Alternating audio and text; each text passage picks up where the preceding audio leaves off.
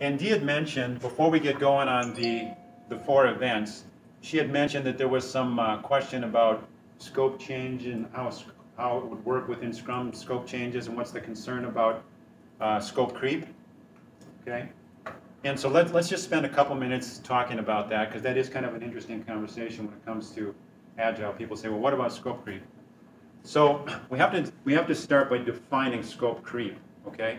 And what we mean by scope creep is uncontrolled changes. Changes that hit our project that are not controlled. That would be scope creep, right? Okay. And we know when we're doing waterfall, up here I've diagrammed waterfall, and the green here would be our analysis, the red would be our development, and the blue would be our testing. And we go through that in the phased approach. Waterfall is a phased approach. We do all the analysis first. Once we're done with the analysis,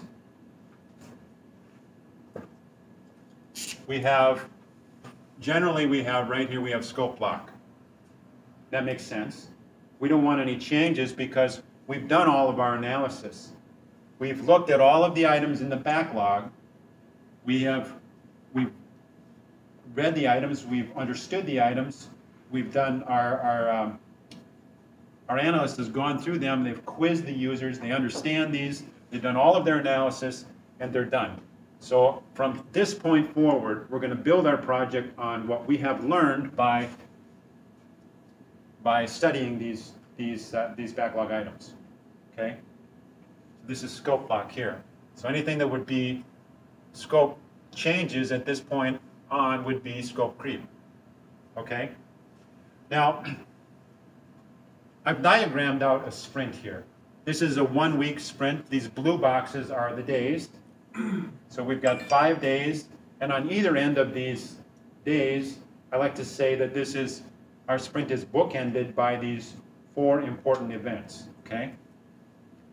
But before we get there, I want to talk about scope change and scope creep. So at the end of this sprint, we would introduce some changes. We know that because we've said that the model is all about inspect and adapt. The model expects changes. We say that we value changes even late in the process. Okay, I hope you're getting that sense as you go through this class. So there are some changes here, and those changes we would expect would modify this backlog. It's going to be new backlog items, new stories, updated stories. In some way, it's going to change this backlog, and that's a good thing. We talked about this yesterday. Because when we start out in Agile Scrum, we understand the backlog to be unhealthy. We expect changes, we want changes so that we can improve the backlog over time, right?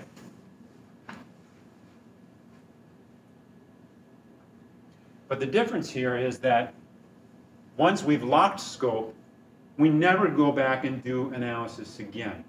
That's done. That's the way a waterfall phased approach works. Here we get changes. It'll update the backlog, and then the next time we sprint, we're going to have a sprint planning meeting again.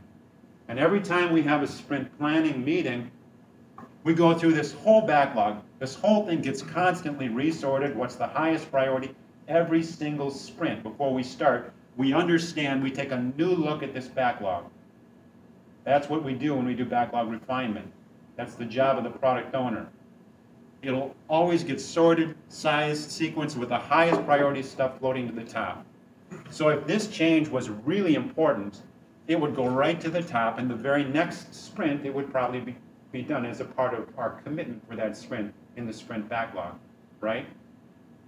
So this is not an uncontrolled change, this is a controlled change because it went through an analysis cycle and it went through a cycle of prioritization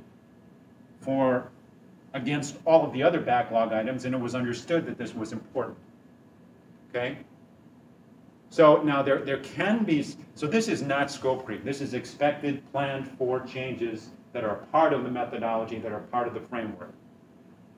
Now, we can get some scope creep if, in fact, we go through this sprint planning meeting, we make our commitment, and you remember yesterday how we pulled from the product backlog to the sprint backlog. We all shook hands and we said, this is our commitment. The development team agreed. Scrum Master, product owner, everybody agreed. And then we started sprinting. After that point, if somebody, management, were to say, hey, we need some changes and we got to have it in the sprint, that sort of thing, that would be scope creep, and that would be the Scrum Master's job. For those of you who are going to be Scrum Masters, say, you know, we made our commitments, we need to respect the sprint, as short as a sprint cycle, and visit with these managers, say, hey, you know, next time, it's the next sprint is coming up very quickly. We'll get this in the backlog, we'll get it prioritized, we'll look at for the next sprint, but we have to respect our commitment in this sprint. Okay? If for some reason the Scrum Master would let it in, then that would be scope creep. But that's really the only place that we see scope creep in Scrum. Does that help? So it's after you made an agreement, and then someone tries to change the agreement, that's an uncontrolled change, and that's scope creep. That is. But the normal changes we get at the end of the sprint, every sprint, that is not scope creep. That is expected, that's planned for, that's understood, that's a part of the model.